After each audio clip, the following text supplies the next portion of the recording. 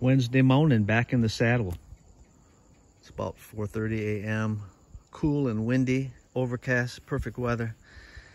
And so had to invest yesterday in another brand new tire, but a bit more expensive. You know, do shit the right way. And got some inserts as well. They weren't Kevlar, but they looked pretty strong, so it should be helpful. So I'm back in the saddle again. And I need to do some shopping at Makro. And there's some cornflakes. Don't have Trader Joe's here, so I can't get my organic cornflakes.